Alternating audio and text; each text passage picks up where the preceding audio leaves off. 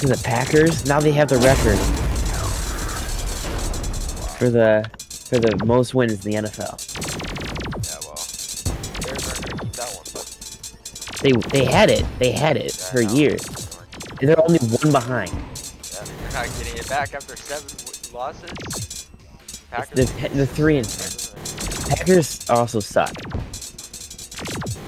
You do realize. Better than the Bears.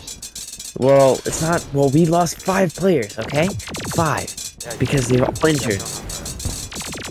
We lost 5 players.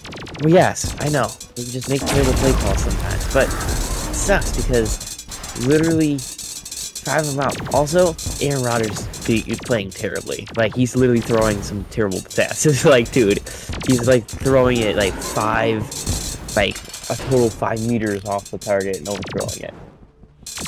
There's some crazy, dude. Just it's a sad story, man. Because what do you do in that situation? You know, like, Yeah. do you like, oh, I don't like the Bears anymore, but like I can't because I'm like, I'm 15 years old. I've liked the Bears since I can remember. That's the only NFL team I've ever cared about.